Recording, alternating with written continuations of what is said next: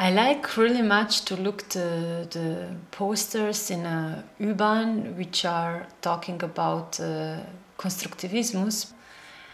I found it totally inspirative in my way of work because I like raw moments of choosing construction. For me, it's sometimes construction part of the work.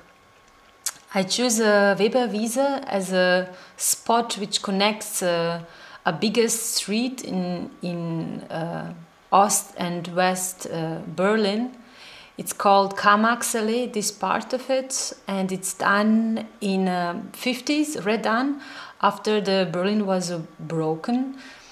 A woman collected the rest of the buildings, and the first building built in a Weberwiese was on a Weberwiese Platz, and there were two towers. It's built in 1951 from Hanselmann, one architect, and they were used rest of the buildings for the bricks. The bricks were finished in one manufactural fabric of porcelain, and I found this totally nice that such a big, huge totalitarian architecture is done with hands.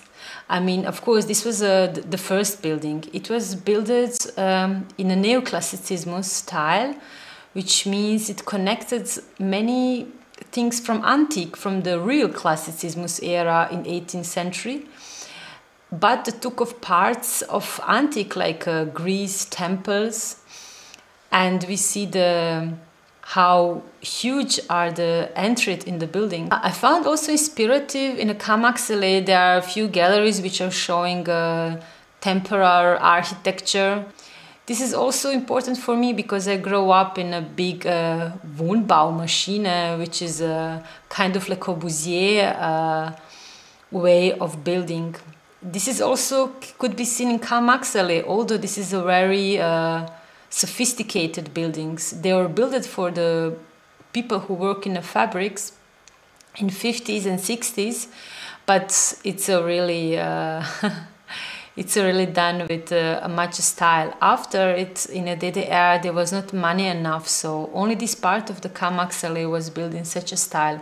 After it, we came to my studio in Petersburger Platz. It's a totally another surrounding to work in one church, which is also a monument itself. It's not just a sacral monument, it's also a place where student movements were in Berlin in the 70s, because this part was East Berlin. And for me, every day coming here puts a lot of memories in my childhood and the city where I were. The churches were bombed in a war, and this kind of way or place to work for me, it's input.